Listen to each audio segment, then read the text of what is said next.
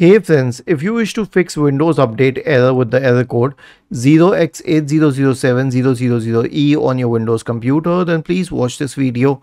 I will guide you through the resolutions. Now, I checked for this error across the internet. There was no specific resolution. So we will stick to the general resolutions for any Windows Update error, and I'll stick to the three most basic ones. So right click on the Start button and select Settings from the menu. Go to the System tab on the list on the left hand side.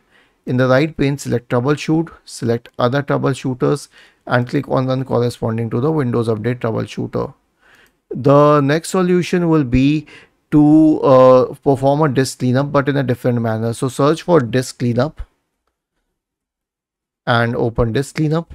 Select C drive and only C drive, and skip all of these options here. Simply click on Cleanup System Files. Now select C drive once again, wait for it in the scanning section, and it will read Windows Update Cleanup. Let it clean up all the software distribution and cat2 folder files. Once this is done, your problem should be fixed, but if it is not, then here's what you can do. Open Microsoft Update Catalog. Okay, and go to catalog.update.microsoft.com.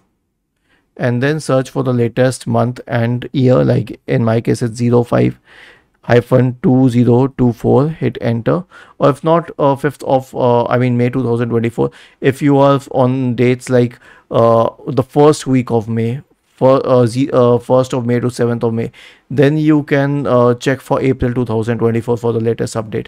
When you find the latest update, simply click on download and click on this option here, the MSU one. And once it is downloaded, click on it to install it.